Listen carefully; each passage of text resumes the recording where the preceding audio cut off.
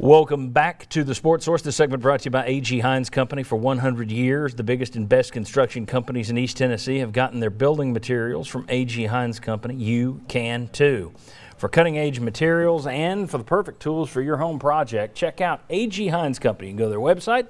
You can call that number right there, or you can go visit them, and the street's easy to remember. It's Hines Street in downtown Knoxville. When you've been around a century, you get streets named after you. A.G. Hines Company. All right. Here's a guy that's been around for 100 years on our show, Chuck Cavaleras. Chuck, longtime sports writer. Chuck, thanks for being here. That's great. My pleasure. All right. Trey Smith, so good as a freshman, and the hype went sky high. I mean, Cole Kublik, the SEC network analyst, former Auburn lineman, he was high on Smith in the beginning. I think he called him the best lineman in the SEC as a freshman. And I don't know that Trey Smith ever was able to live up to that hype. Was that a product of the fact that you had the blood clot issue and then the second issue, which was supposedly clots, and then they came back and said, no, that wasn't clots, that was something else? Did his lack of practice time impact his development? What was the reason that teams looked at him and said, well, we're going to pass all the way down to the 6th round? This is a guy who Vol fans, I think, were looking at a couple of years ago as 1st or 2nd round talent.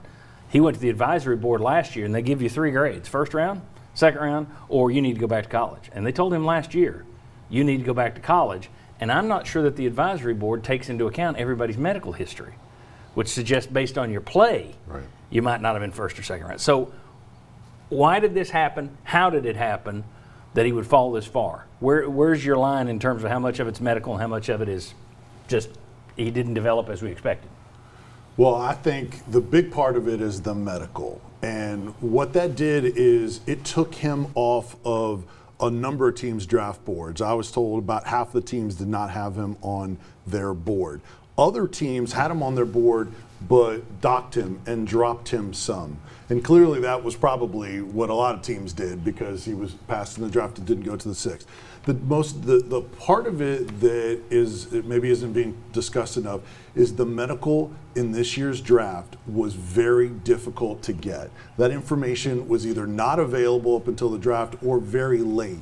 So I think the NFL, I know the NFL had difficulty getting clearance about what his medical situation is, if they could do the same plan that Tennessee did while I was here. Another factor is practice. You kind of alluded to the development. Yep. He practiced, what, twice 2 years ago, total Twice for the a week, year, twice a week last year. You can't do that in the NFL. Correct. You have to be able to practice. So that lack of practice hurt his development and slipped him from what was, Scout told me, he would have been, after his freshman year, a top 10 pick. Then this year, had he been clean, he said he would have been a 2nd round pick, clean, no medical issues. So yes, he dropped some because of the lack of development, but the medical is what sent him free falling because he was off so many teams' boards. Chuck? Yeah, I mean, I thought when the evaluations that you looked at, you're looking at an exceptional run blocker, one of the strongest offensive linemen in the draft, but could not play left tackle. And the NFL, I think, is in love with tackles that can block edge rushers. I don't think the guard position is got a huge priority. And I think, believe it or not, some of the NFL teams, according to Charles Davis, the closer it got to the draft, the more and more surprises they seem to have, the more concerns. Was it practice time? Oh, the blood clots from 2018? You know, to me, that is really, really surprising. But I think there was a number of things that worked against him. But goodness gracious, Trey Smith is better than a 6th round pick. Yeah, I think the Chiefs got a, if his health is fine, I think they got a heck of a steal with the 6th round pick. Josh, this is a guy who was all SEC by the coaches last year, All-American on a couple of lists. Pro Football Focus graded him as about the 50th best guard in the country. He was very average in terms of their view. From watching him last year and watching Tennessee's offensive line, I know I didn't look at their line and say, 1st rounder. I didn't see that anywhere. Where are you on Trey Smith? Because I think he's a great story. I think he deserves all the love and affection Vol fans can give him. I think he got screwed in the draft. But I also don't know that he lived up to the hype, which again may have been and probably was impacted by the practice issues and the health issues. Yeah, and it's probably difficult to just at the guard position. I think Chuck's right there. That not being a tackle probably affects him. That his position is not valued enough by the NFL teams. I also honestly think they just make stupid decisions sometimes, and they overthink a lot of what they do in the draft, and really struggle to compare value to what the reward can really be if something works out. 4th, 5th, 6th round pick, but I think it's easily medical. With Trey, I think they also look at it like he didn't play games over the last couple of years. He was still out there. He was still playing football for Tennessee the last couple of years. So I think the Chiefs are a big winner here, because I think the reward could be that he is a good quality starter for years.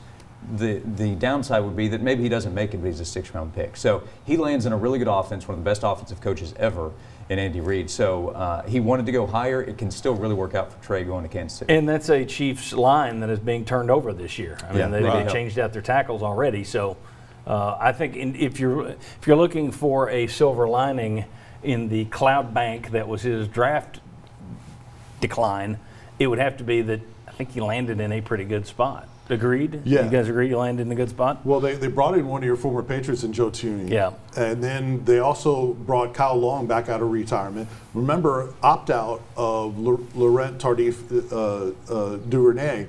He's back this year. So there's going to be some depth and some competition there.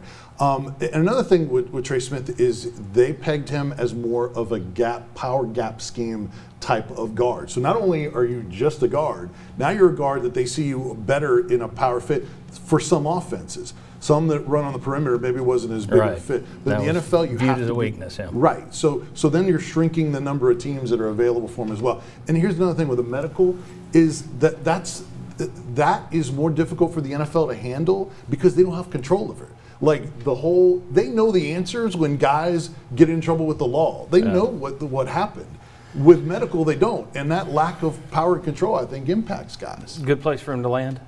Oh, yes. And I think there was only a handful of teams that really would have been a good fit. The Bears were terrible on the offensive line. Yeah.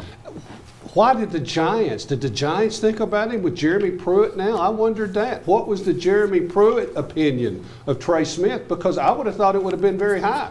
And the Giants went after some offensive linemen. He apparently started well with day one down at the Senior Bowl and then trailed off. So you wonder what people saw there, and I would love to know what they saw in the medical records that we haven't seen here as well. But it's an interesting case. Hopefully he makes it and sticks and has a long career despite what had to have been a really, really disappointing draft weekend for Trey Smith. All right, when we come back, let's talk about the Vols and their talent level. We do a chart every year. I'll show it to you. Tennessee now at a 3-decade low in terms of the talent they're pumping into the NFL. We'll break that down, how that works, and also talk about how long it's going to take to turn it around. Come on back on the Sports Week.